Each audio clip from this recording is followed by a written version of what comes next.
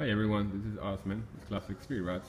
Today I'm going to talk to you a little bit and show you a little bit on how we start building a Model A frame. This is how we start. As you can see, we got the rails here, and it's a 2x4.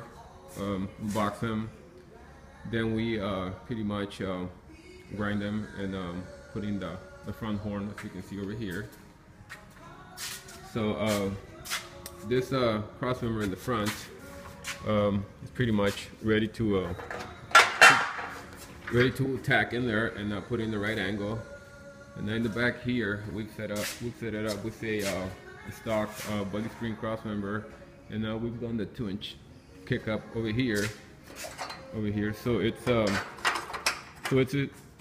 lower than the original one. We're gonna also finish boxing it right here. As you can see, we put in this plate in here.